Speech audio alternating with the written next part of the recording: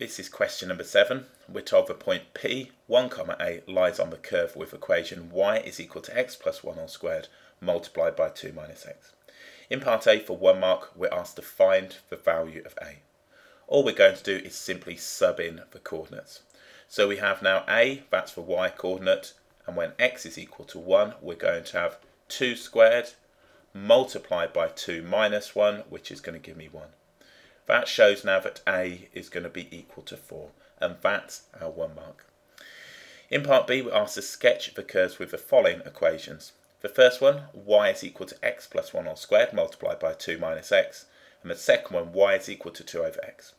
It says on your diagram, show clearly the coordinates of any point at which the curves meet the axes. If we start with this one, this is a cubic equation. We've got a repeated root at -1, hence the squared term. We've got a root at 2, and this is going to be negative. So let's go ahead and draw a quick sketch. So we're going to draw these on the same set of axes, and we're going to have now the repeated root for the cubic is going to be just here. That's -1, so -1, 0, and then we're going to have now a single root just here, and that's going to be 2, 0. With a negative cubic equation, we come from the second quadrant, and it's going to touch the axis here as this is a repeated root. It will turn round and it will look something like so. So we'll come through this point right here and now leave in the fourth quadrant. So this point right here is where it touches, this is where it passes through. So we end up now with something looking like so. Now if we consider the y-intercept here, that is when x is going to be equal to 0. So if we look at that, when x is equal to 0, we're going to have now 1 squared, and then we're going to multiply that by 2. So this point right here will become 0, 2.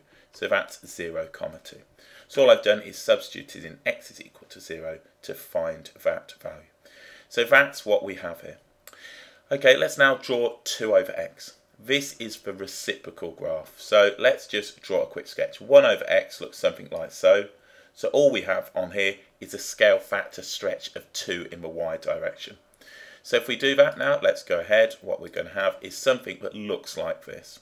So it'll come round like so, and it will asymptote just here, and will come down, and it'll look something like that to the right, and then something like this now to the left. So that is a very rough sketch. So we can write that this is going to be y is equal to 2 over x.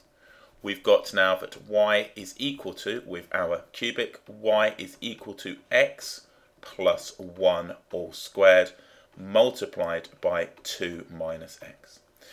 This graph, the green graph, is going to have no points of intersection with the coordinate axis. So that's done. Remember, these are sketches, they're not immaculate, and drawing them on the tablet is a bit more challenging than you would expect. Okay, in part C for 1 mark, with reference to your diagram in part B, state the number of real solutions to the equation x plus 1 all squared multiplied by 2 minus x is equal to 2 over x. We can see on here now that we've got 2 points of intersection, and we've got this one here and this one here. There'll be no points of intersection here, so we can say now that the number of real solutions to that equation will be 2. So 1 mark in the last part.